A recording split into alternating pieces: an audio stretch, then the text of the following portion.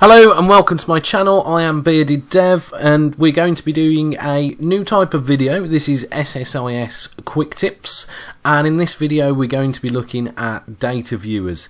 If you do like the video, don't forget to hit that thumbs up button, and because this is the first in the series of SSIS quick tips, please comment down below if you want to see more. So these are going to be quick fire videos when I just give you quick tips on working in integration services.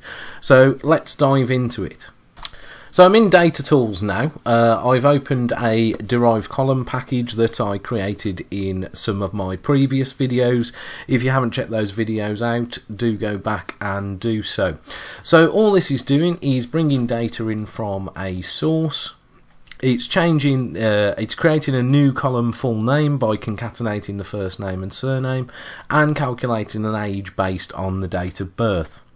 Now this is quite a simple package, but within integration services our packages can get quite complex, and we have the disadvantage that we can't actually see the data flowing through the pipeline.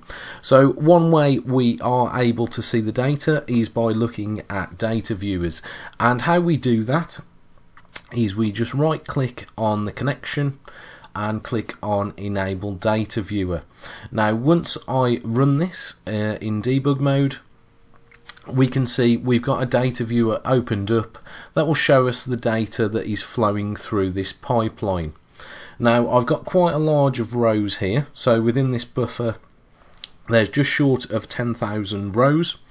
In fact, I'm bringing in the region of 2 million rows within this.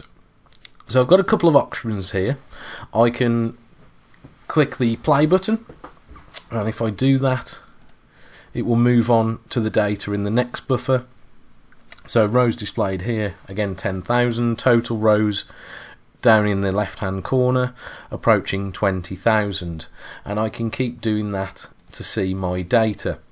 I can click detach, which will stop the data from being loaded into the data viewer, and will continue the package as normal. Or I've also got the option to copy the data to the clipboard, and in this case, being nearly 2 million rows, I don't think I'm going to do that. So if I click detach, this package will continue as normal, and also if I close the data viewer, it will continue as normal. So if I just click detach, this will leave the data viewer open, but it won't be reloading data into the data viewer. It will skip over that step, pass the data to the derived column and into the destination.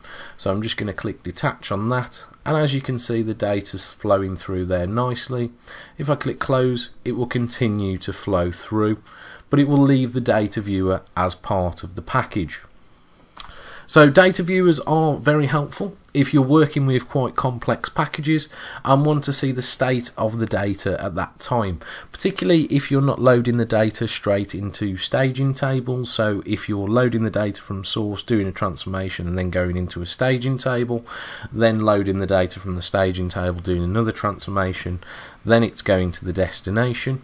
Obviously you have those staging tables there to look at the data in different states, but if you're doing a lot of transformations within the same package without writing that data to any sources, then data viewers are ideal.